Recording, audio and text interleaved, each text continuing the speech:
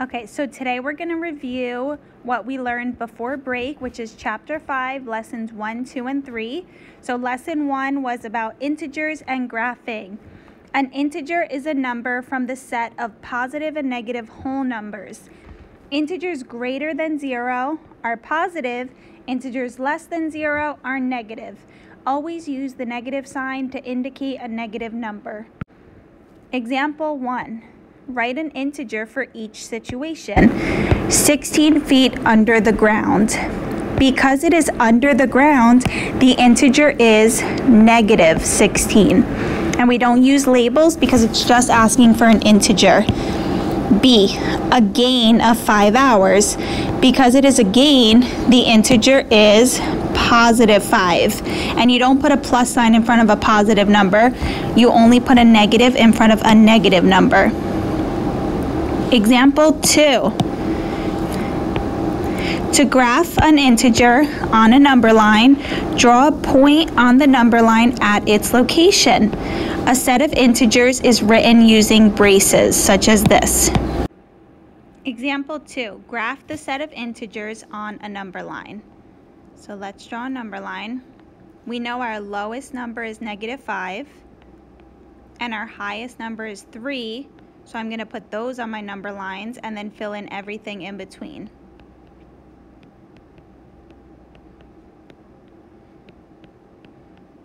So now we want to graph negative 5. So we're going to put a dot at negative 5. Graph negative 2. So we're going to put a dot at negative 2. And then graph positive 3. So we put a dot at positive 3. So to graph the integers, you just plot a point at each of those numbers on a number line. Lesson 2 is absolute value. Opposites are numbers that are the same distance from 0 in opposite directions. The absolute value of a number is the distance between the number and 0 on a number line.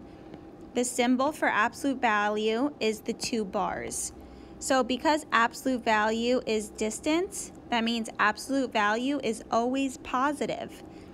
So examples, evaluate each expression. That just means to solve.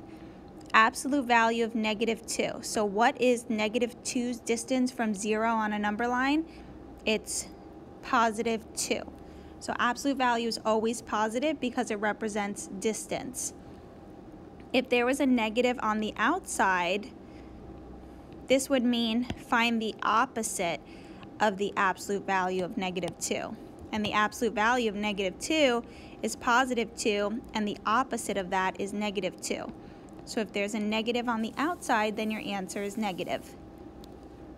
Letter B, absolute value of 8 plus absolute value of negative 6. Absolute value of 8 is 8 plus absolute value of negative 6 is positive 6. And 8 plus 6 is 14. Lesson 3, compare and order integers. The inequality symbol pointing right is greater than. The inequality symbol pointing left is less than. Example 1, replace the circle with less than or greater than to make the statement 4 is what to negative 5 true. So 4 is what to negative 5. So positive numbers are always greater than negative numbers. And 4 is also more to the right on a number line than negative 5. So because 4 is to the right, it's greater than negative 5. So we use the arrow pointing to the right.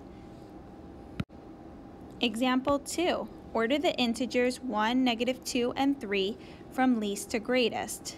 So on a number line, negative 2 would be the most to the left, then 1, then 3. So that would be our order from least to greatest. So the number more to the left on a number line is the least, and the number most to the right is the greatest.